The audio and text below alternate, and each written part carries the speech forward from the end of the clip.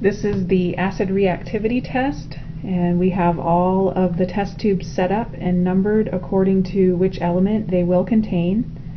They all contain several squirts or several milliliters of hydrochloric acid, somewhat dilute, and we're going to carefully place a sample of each of the elements into the acid, looking for bubbles, which would indicate that a new gas is being created, and we would call that a chemical reaction. If we don't see any bubbles and nothing really happens, then we would say that the element is not reactive with acid.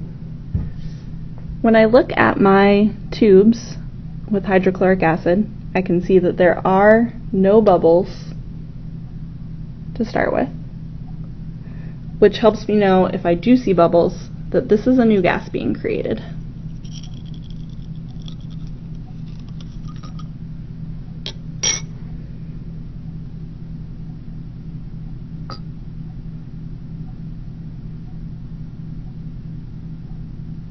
It's often necessary to let your substances sit for a moment.